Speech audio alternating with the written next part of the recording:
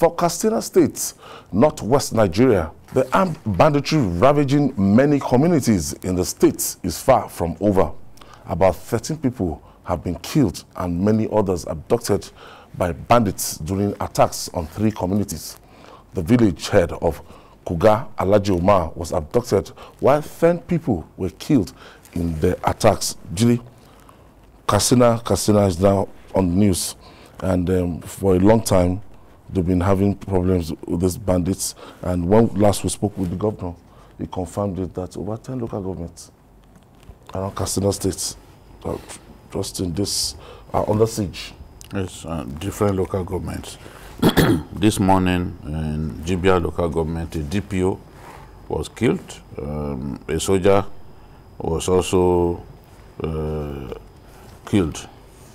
You know, this is just a matter of hours after those 3 communities were attacked, and 13 persons killed. That's in the Bakori and Funtua local government, in the southern part of the state.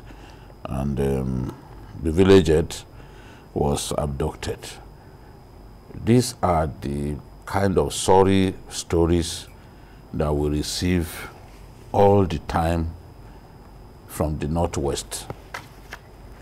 Virtually every state, apart from Kano and a little bit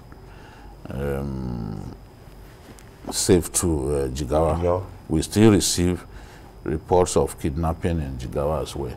Now, because we have failed to deal decisively with this problem, the bandits are becoming bolder, to the point that in broad daylight they are now operating in Gusau. They are now tired of even operating in the forests of Dalsada and the rest. They are now abducting people in the state capital. Look at the ASU man that we talked about last week. In the state capital, he wasn't in the forest of Dalsada that they kidnapped him. In the town. So, as I've said repeatedly, this problem of insecurity has to be dealt with decisively. It doesn't matter what you call these guys. It is your approach to dealing with them, the strategy that you deploy that matters, not the name. But terrorists. When people, I was saying that that look, naming them terrorists is not the silver bullet that will end the nonsense that they constitute. It is the approach. If we are decisive, if we are no nonsense in our approach, we can exterminate these people. We know where they are. The forest, each of the respective bandit leaders has his own base. He does not move into another person's territory because he knows that will lead to a bloodbath. They respect one another. If it's Dan Kremi that you are talking about, they know where he is. If it is Dangote who is in control of most parts of Jibia, where they are killing soldiers and other people these days, they know where he is. He has not. I even asked the question. I asked someone that has he left that camp because I know the camp and the powerful Tuj. And they told me that he's still there. I said, what? And we have not killed him. And he had the guts, he had the balls to kill 18 soldiers in one day, and he's still there. 18 soldiers? Yes. No one can deny it. I'm saying it on live television. No one. I've been saying this for so long. Nobody has come out to say, Jide, you lied. Because I won't lie about something like this. 18 soldiers, including an officer, including a captain. He had the guts to kill our servicemen. Without repercussion. Without us avenging the killing. Show me where we avenge the killing. So if they get away with this nonsense, they will start thinking that, look, they are even the commander-in-chief. Look at the bandit telling us that he went to Niger Republic and bought gun trucks. In fact. Valued at 28 million. Is he starting an army of his own in a country where there is Oba and there is Ijoye? As the Yorubas will say. So this nonsense has to stop.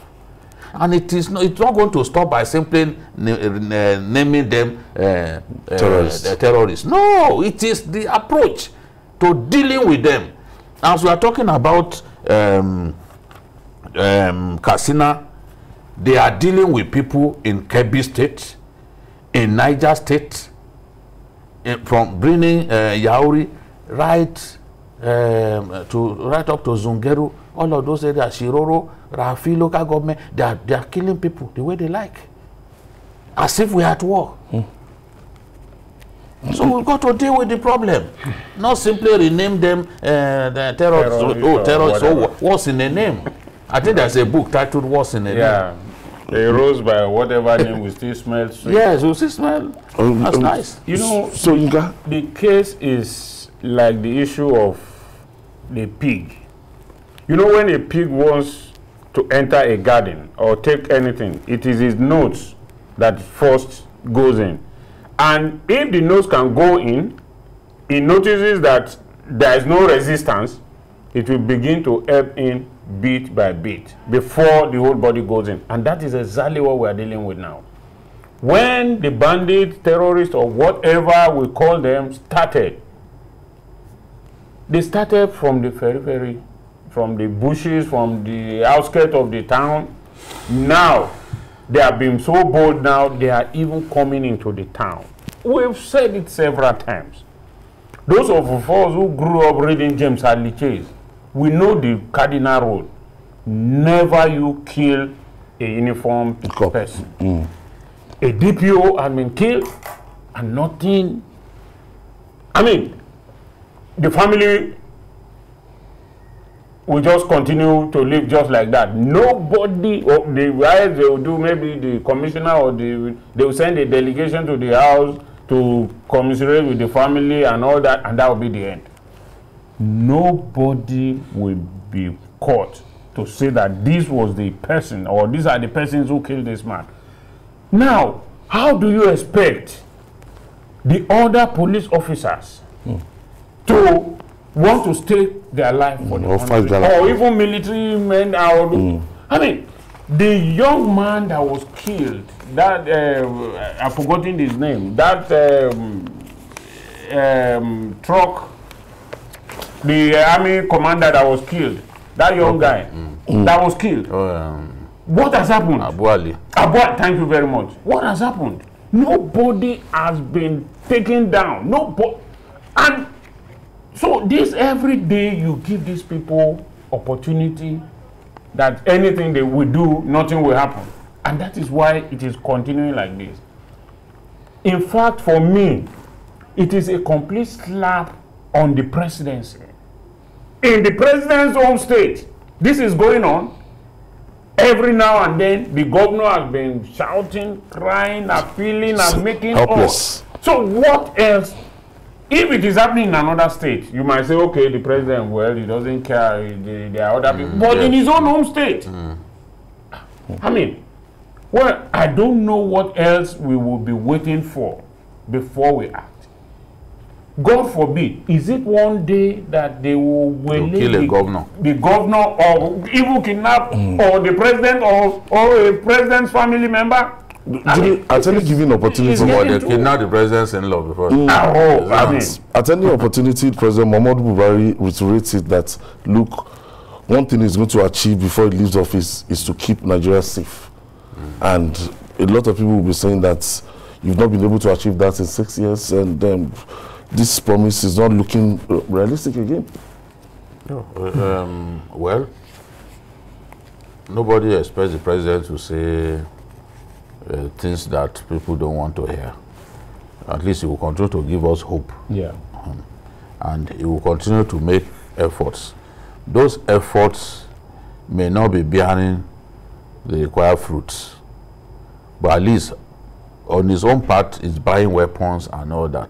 What I expect this president to do is when you give people responsibility and they fail to perform, deal decisively with them. Simple. Whether they are soldiers or they are policemen or they are your aides or they are NNPC staff who will go and import contaminated petrol into our country. You must let their heads roll.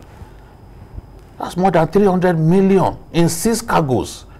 They will bring such unwholesome product into our country.